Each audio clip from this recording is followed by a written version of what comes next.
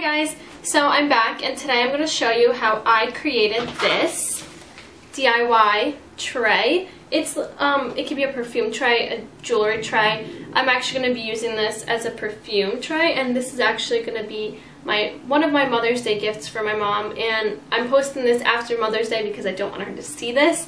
So I'm going to show you how to make it, and I did do it inside, but I do not recommend that at all. It was not fun to breathe in all those fumes, and it's so bad for you. My window's open, my door just opened by itself. That was creepy. But I recommend you do this outside. I kind of wish I did because now my whole room smells like spray paint, and it's just not fun to walk in and breathe it. That's why that's why my window is open. But I think it's really cool. It's like different, and it's not that hard at all. All you need to buy is just a frame and spray paint. That's literally all I bought, and I spent probably $20 on all of it, and that's it. And you just need a spray bottle with some vinegar. Honestly, you can just drop vinegar droplets with your hand, with the spoon, whatever you want. You don't even need a spray bottle. It's just easier. And I hope it was helpful, and I hope you guys enjoy it. If you do recreate this, please take pictures and tag me on Instagram because I'd love to see all your different recreations. Wow, it's been a long day.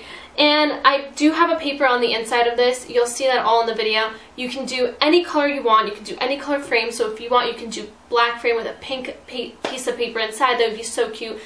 Honestly, anything. I just wanted to do this because you could kind of see the spots better. So see, it looks like a mirror now. You can see me in there. And it's really cool. This was just a plain piece of glass, and now it looks like a mirror, so I think that's awesome.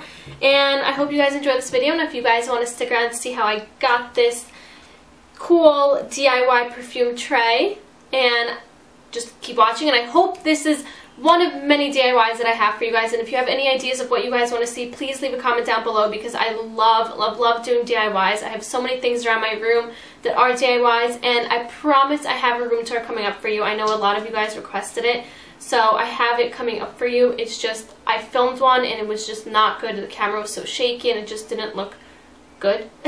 So I will have one coming up soon. You'll see my room and what's in it. So don't forget to leave a comment down below what you guys want to see and what other DIYs you have in mind that you'd like me to do. And leave a comment down below if you tried this and if you like it. And don't forget to tag me in your Instagram pictures of this tray. And that's it. So stick around to see if you want to get this look. What? See, I do too many makeup looks. That's why I say that. So stick around if you want to see how I got this DIY perfume tray. Bye guys. Okay, so I just have any kind of frame. I just got this at a store near me. You can get them at Michael's, or I just picked this up at Amazing Savings. And I really like how it picks up on the corners, so on the edges. So it looks more like it would be a tray. So the first thing we're going to do is open the back and pull out the glass. So we don't need the frame for now. So I'm going to put that aside. And I just have a garbage bag on my table just to keep it protected because we're going to be working with vinegar and, what do you call it? Spray paint. So what I actually did is I just put a piece of cardboard on the bottom of the glass so it's easier to pick up like that instead of getting our hands dirty and touching it. So the first thing we're going to do is I just have a little spray bottle with some vinegar in it, and just regular plain vinegar would do. So I'm going to mist it, and this is what creates those different little splotches and some dimension through the glass, and it's going to look really cool.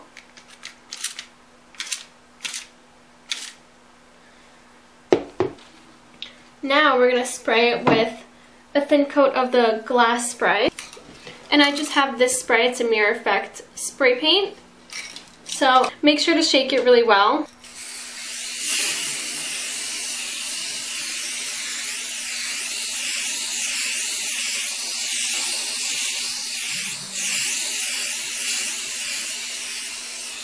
Okay, so all I did was just spray it a few more times, and between each coat I let it dry again. So also, once it's fully dry, if you don't like the splotchiness, you can just wipe off the vinegar and spray on the mirror paint all over it.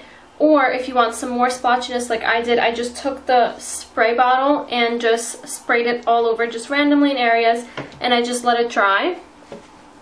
So now I'm just going to wipe off some of the vinegar, and I'm going to go in one last time with the spray paint, and that's it. Okay, I'm just going to wipe off the vinegar now. I'm just patting it on because I don't want to mess it up. Okay, then what I'm going to do is pick up the glass and take our frame back again. And now, I don't know which one I want to do yet, but I'm going to try both ways. Take a sheet of paper. This one is black, and you can see either you want black on the bottom, or I'm thinking I might do a cream on the bottom. So I'm going to cut the sheet to be the size of the mirror, and I'll be right back. Okay, so what I'm going to do now is flip the frame over, open it up, and I cut the sheet of paper to the size of the mirror. So what we're going to do is we're going to put the mirror side on where we spray painted on the outside, so facing down away from you. And then we're going to put the sheet of paper with the colored side down. So everything that you want to be outside should be facing down as of now. Then we're going to open this up, and we're going to place the glass in, and then the sheet of paper.